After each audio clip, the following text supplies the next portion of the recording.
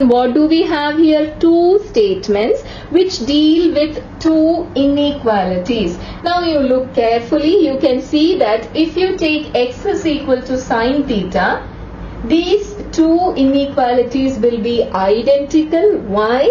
Because 1 by x, which is 1 by sine theta, is cosec theta. So these two inequalities here are identical. And what is this given here for? Why is it mentioned that your theta is an acute angle? Because here there is another condition. This will be true only if your x is positive. This will not be true for, say, x is equal to -2 or x is equal to -1. This will not be true. It comes with a condition that your x is positive. That is why this inequality is given here. Why? Because in the first quadrant, your sine and your cosec are always positive. If the same thing was happening here, if your theta was between, say, 180 and 360, then you cannot apply this inequality. Why? Because in this region, your sine theta and your cos theta, your sine theta and your cosec theta will both be negative. They will be less than or equal to 0. That is why this inequality is given here, to show that it is safe. If you take sine theta, your sine theta will always be greater than 0. You are familiar with this chart, right? This is the chart which gives where all the trigonometric functions are positive. In the first quadrant, for all angles from 0 to 90 degrees, all the trigonometric functions are positive. From 90 to 180, only sine. If sine is positive, then its cosec is also positive. Its reciprocal is also positive. Here only tan and cot are positive. In this last space, what is the last space? From 270 degrees all the way to 360 degrees. If you take any angle lying in this range, only its cos theta, and what is the reciprocal of cos theta? The secant theta.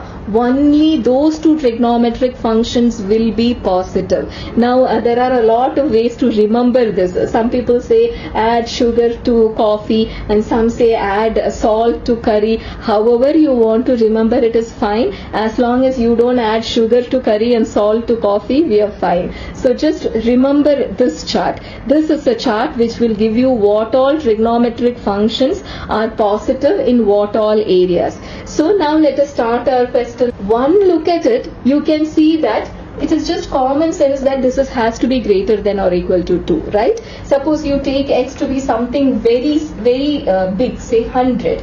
So 1 by 100 would be 0.01. So just looking at it, you can see that it is greater than or equal to 2. And even if you take something very small, say 0.01, then its inverse will be 100. Then again you will see that it is greater than or equal to 0.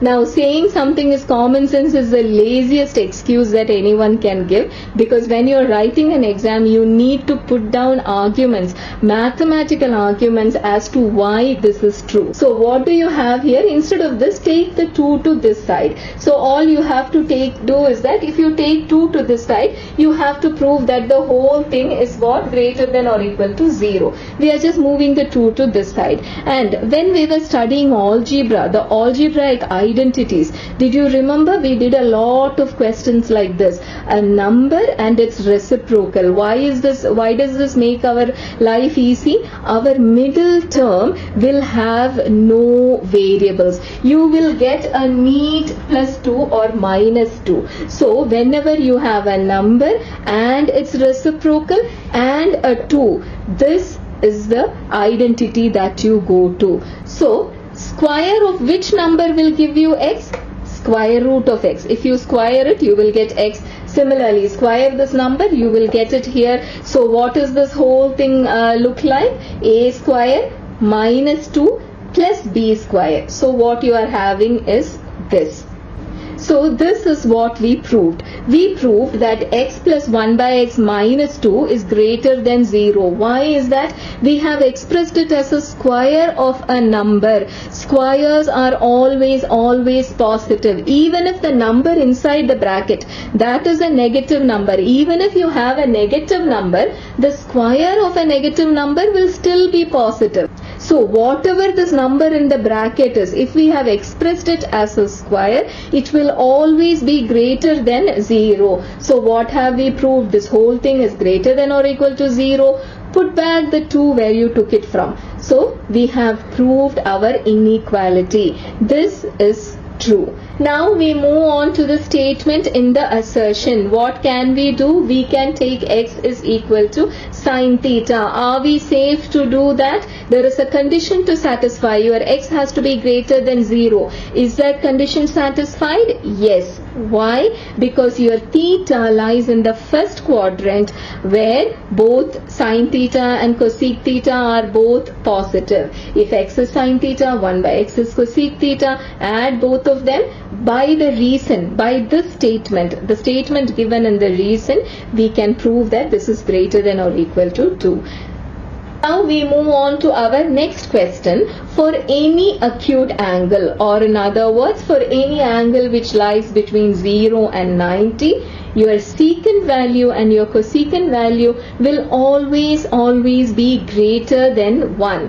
Why is that? What is your secant theta? Secant theta is always hypotenuse by adjacent side, and your hypotenuse is always greater, or in other words, something like this. If your numerator is greater, your fraction will always be greater than or equal to 1. Now comes the question, why is the numerator greater? Why is the hypotenuse greater?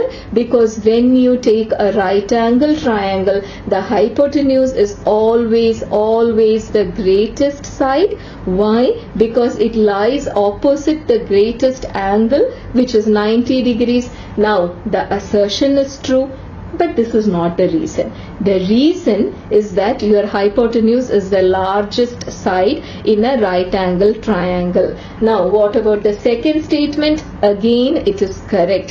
Why? Because your cosecant theta is hypotenuse by opposite side. Again you have a fraction whose numerator is greater and denominator is less. Which means what? It is an improper fraction, or in other words, it will always be greater than 1. Again, what is the reason? Your hypotenuse is always the largest side. Now remember, this is for secant and cosecant. The whole thing turns upside down when it is sine or cos.